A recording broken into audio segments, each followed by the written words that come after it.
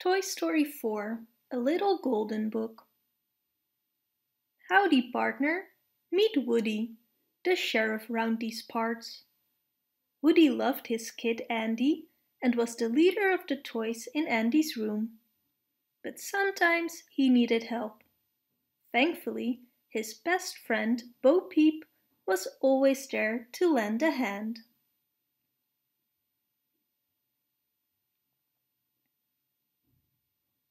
Then one day, everything changed. Bo Peep was getting a new kid, and Woody was staying behind.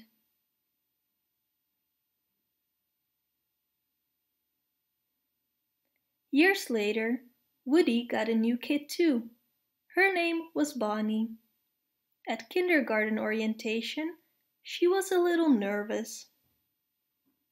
Luckily, she had a sheriff around. When a boy took her art supplies, Woody rustled them up along with some new ones. Bonnie used her imagination to put them together to make a new friend.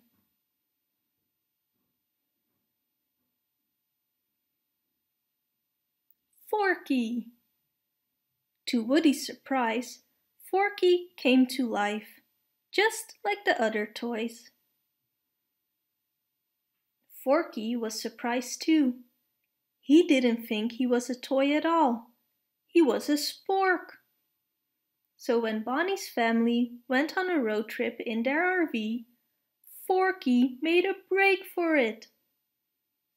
Sheriff Woody would never leave anyone behind. He jumped out the window after Forky.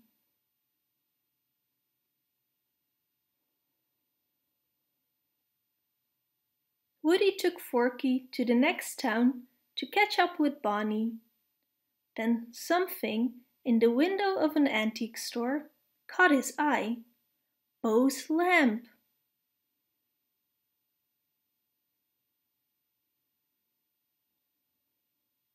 Woody and Forky went into the store. Instead of finding Bo, they saw a doll named Gabby Gabby. She seemed friendly at first, but then she said she wanted Woody's voice box. She told her team to capture Woody and Forky. Woody escaped to a nearby playground, where he saw a familiar face, Bo Peep. She and her tiny friend, Giggle McDimples, were traveling with a group of toys to find kids to play with. Bo said she would help Woody rescue Forky.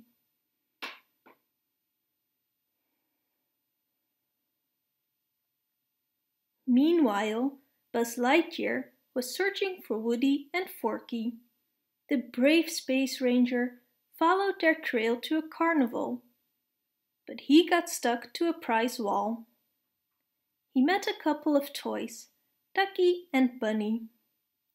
Buzz accidentally set both of them free.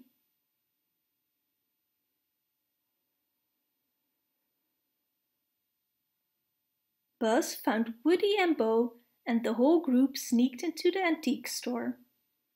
Forky was trapped in a tall cabinet.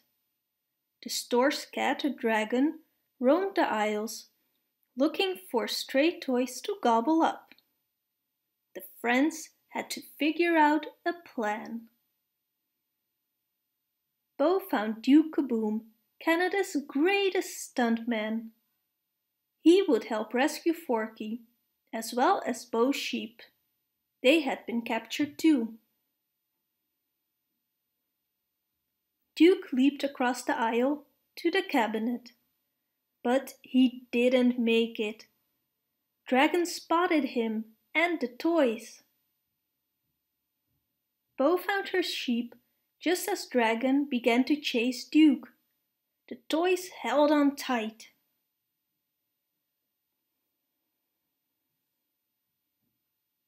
But Woody needed to get Forky. He made a deal with Gabby Gabby.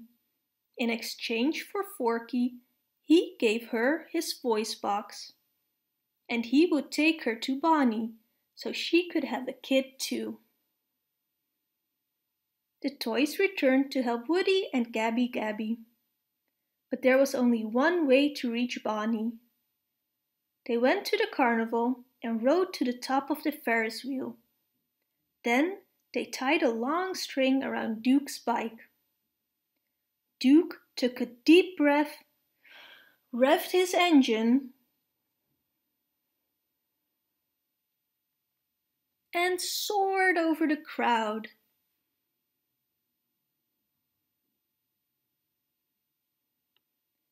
Thanks to Duke, the toy zipped across the carnival on the string. Then Gabby Gabby noticed a girl who was lost and needed a friend. Gabby Gabby was perfect for her. The girl hugged the doll close just before she found her parents. Gabby Gabby got a kid. The toys found Bonnie. She was thrilled to see Forky again. Woody loved seeing the two of them so happy, and he was glad to be reunited with his friends.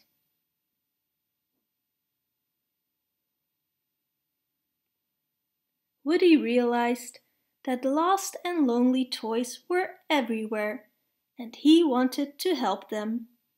He knew that with Bo and their friends, he could accomplish anything. If you like this video, please leave a comment and don't forget to subscribe.